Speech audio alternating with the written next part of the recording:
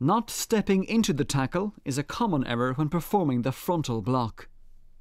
As a result, the player may be too far from the opponent to perform the block successfully, or may be struck by the ball in flight.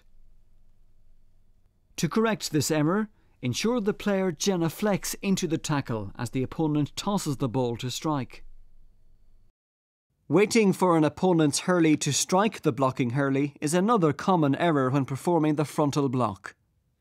As a result, the ball may be already struck before the block is complete.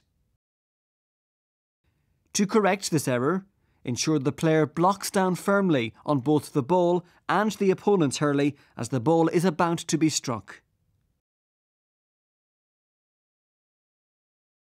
Dropping the hurley below the striking hurley is an error that many players commit when learning the frontal block.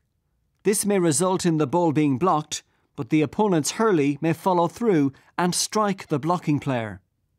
To correct this error, ensure the player holds the hurley up with both hands, extending the boss of the hurley above the head as the opponent prepares to strike the ball.